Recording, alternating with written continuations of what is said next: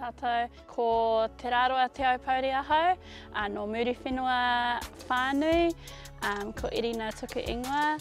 I'm a kai arahi puna at Te Rito Te Kāinga Reo, one of our puna reo here in Koikoia, muri whenua, originating from Pawaringa, raised here in muri whenua my whole life and fortunate enough to be raised here in muri whenua. Kia ora te whānau, ko Billy Harrison toku ingoa. He uri au no Ngāti Kahu no te raroa, he kai whakaaro, he kai tārai waka, he pāpa, he tangata pai ki te haere mo te hiika.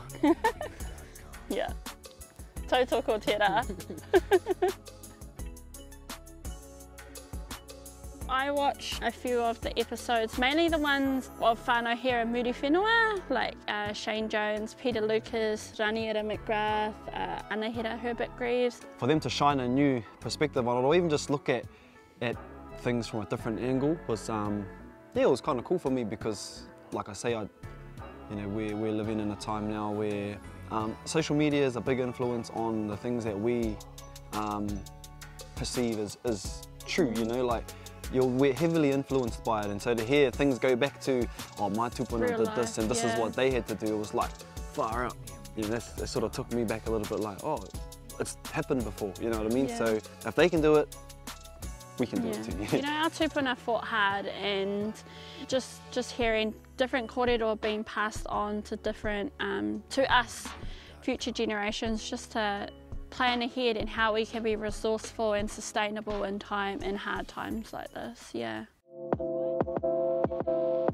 We're in a really good position in terms of, we have a whare, we have whānau. During that time, we definitely realised our priorities, which is hauora was one of them, and whānau. We really put our mahi into creating a mahinga kai. So yeah, we're really focused on our whenua here and being able to provide a space where we could sustain ourselves as whānau.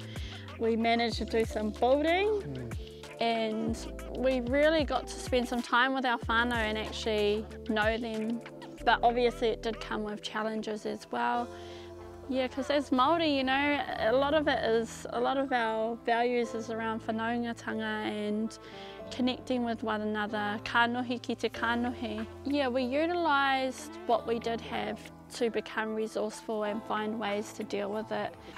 There wasn't too many pressures on financial things because there was nothing we could do about it. The whole country was in lockdown. So we took, like Erina said, we took the time to hang out with our tamariki and work on our whare and work on ourselves.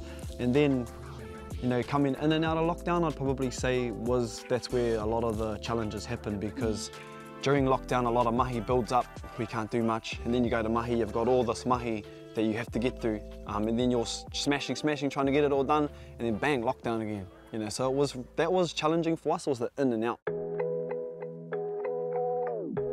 A lot of the whānau have come home and they're starting new businesses and doing new ventures and actually giving up the flashy life for the whānau life, for the country life, for the kids, for the beach, And so for me, that's probably where I think is a massive positive that's come out of the whole pandemic, is whānau coming home. Utilising time. Time is a big one, yeah. Te tiro whakamuri kia anga whakamua, to me, means that there's no such thing as can't. Te tiro whakamuri kia anga whakamua, to me, means following the footsteps of our tupuna and leading the way for our future generations.